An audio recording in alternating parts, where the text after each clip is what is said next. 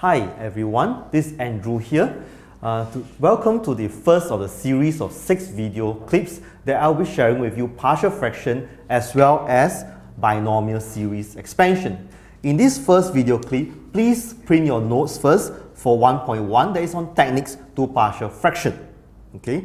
Now, partial fraction is actually a concept that you have actually learned in secondary school syllabus. However, we are actually revisiting this concept because we need it for our binomial series expansion.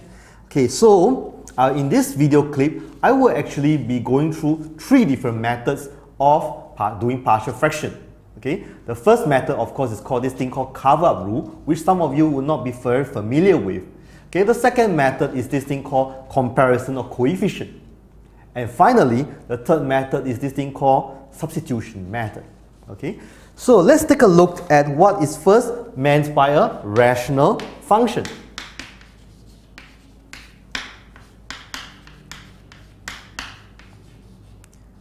Okay, now a rational function basically is actually a fraction. The difference is that the numerator, okay, denoted by n of x, as well as the denominator, denoted by d of x, are both polynomials in x.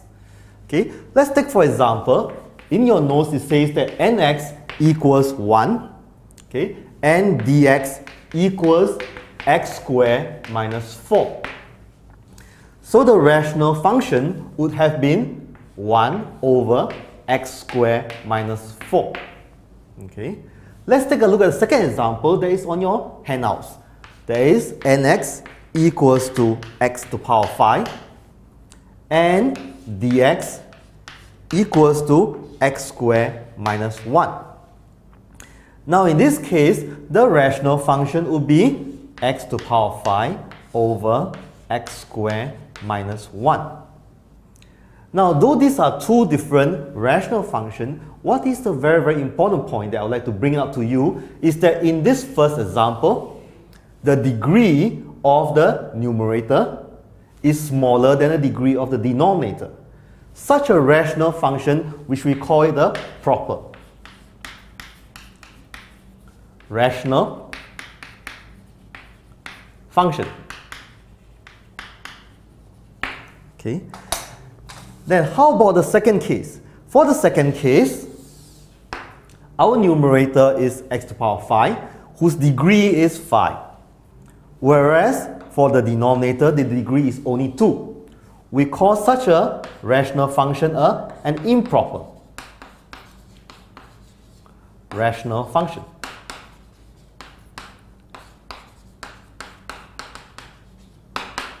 Okay. Now for improper rational function, we actually need to convert it to a proper rational function. And how do we do that? We go by this thing called long division, which all of you are very familiar with. Let's make use of this example, okay, where we actually reduces this improper rational function into a proper rational function. Okay, let's see this case. Okay, we use long division and we do the following. X to the power 5 divided by x squared minus 1. When you divide x to the power 5 by x squared minus 1, you will look at x cubed, okay, multiplied by x squared, that gives me x5. Then x cubed multiplied by minus 1 gives me minus x cubed. Okay, and we will subtract 1 from the other and we get x cubed. However, the degree of this is still bigger than the degree of the divisor. So we think of what is it that must multiply x squared to give me x cubed.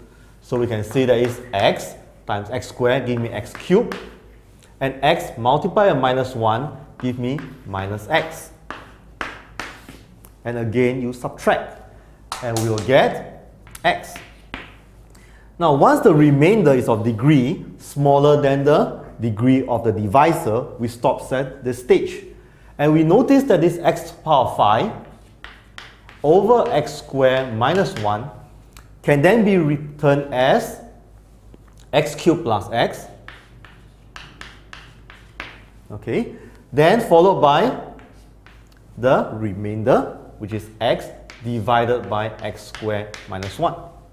Okay, so we have actually converted an improper rational function to a polynomial plus a proper rational function.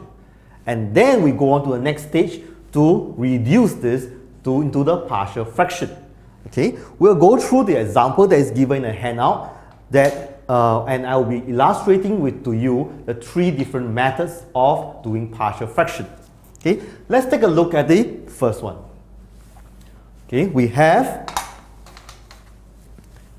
2x plus 1 over x minus 1 x plus 3.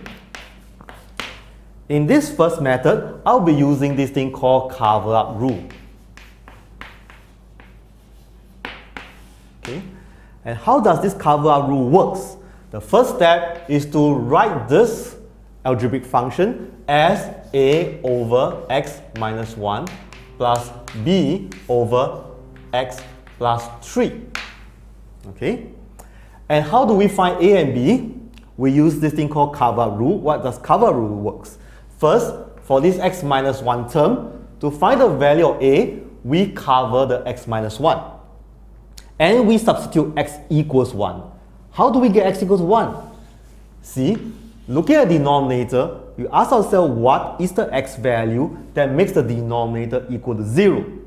Of course, it will be x equals 1. So we cover the x minus 1 and we substitute x equals to 1 into this part of it. Okay, so our value of a would have been cover the x minus 1 and substitute x equals 1 into the rest of the term. So we will have it as 2 times 1 plus 1 over 1 plus 3.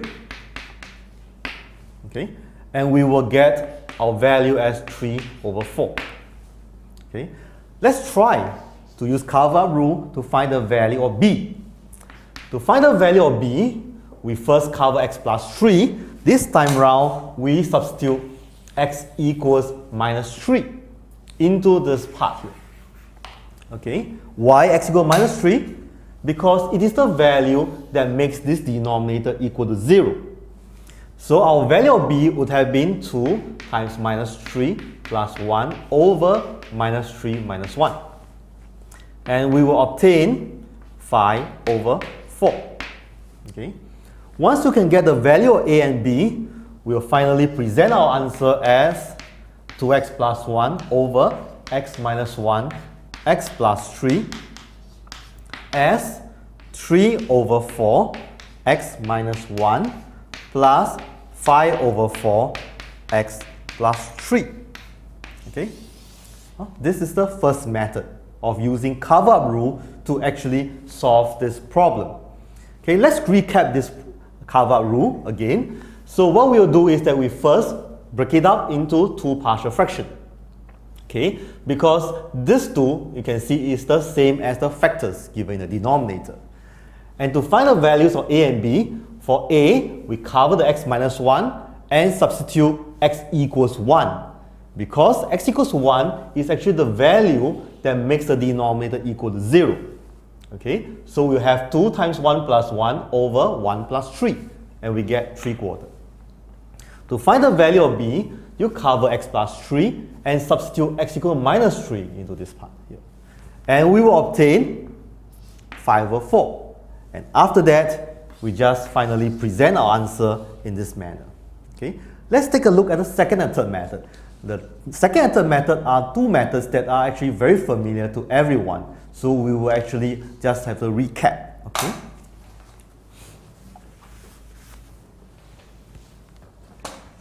Okay, for the second method, okay, again, same example, 2x plus 1 over x minus 1, x plus 3. Okay, for this second method, we'll be going through this thing called comparison of coefficient. So first step, as usual, we break it down into this partial fraction, and our aim is, of course, to find the value of a and b. Okay. In comparison of coefficient method, we will first combine these 2 partial fractions back using the LCM. Okay, So we will have it as a times x plus 3 plus b times x minus 1. Okay, right? Then we will just simplify by gathering all the x terms together and gathering all the constant terms together.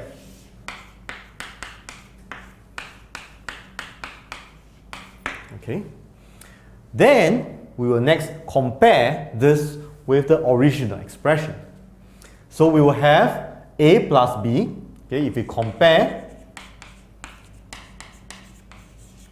the x term, okay, we will have a plus b, okay, equals to 2. Okay, we call this, of course, equation 1. And then we compare the constant term this time around.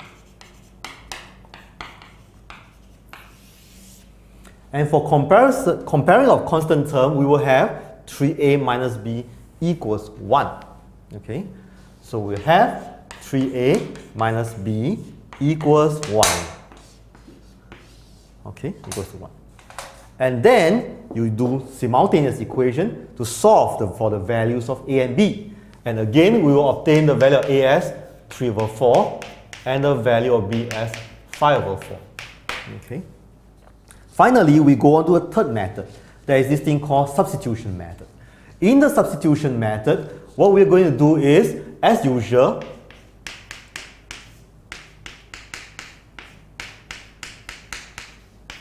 write it as a over x plus minus 1 plus b over x plus 3.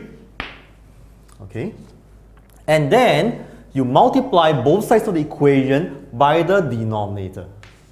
So we have 2x plus 1 equals to a multiplied by x plus 3 plus b multiplied by x minus 1. Okay? Then we choose two values of x to substitute inside.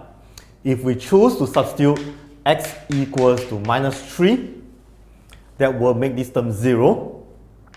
And so we will have the following. Okay. And of course, you can then find the value of b, which is minus 5 divided by minus 4. So it's 5 over 4. Then you substitute x equals to 1, right? When you substitute x equals 1, this term vanishes, and we will have it as 2 times 1 plus 1. So we have 3 equals to a multiplied by 4. Okay, this term is 0. And so we will obtain our a to be 3 over 4. Okay, so after we have done that, just like before, we have to present our answer in this manner.